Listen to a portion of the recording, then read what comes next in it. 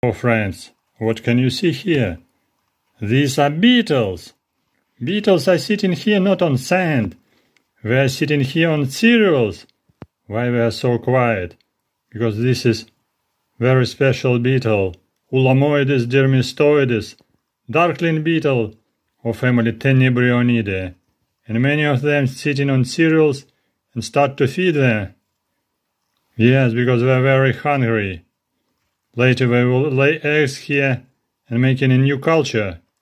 And these beetles are very useful to use their larvae for feeding your home pets like fish or some lizards or maybe ants in your formicariums. Very common food source for different other insects, because these beetles are very quiet.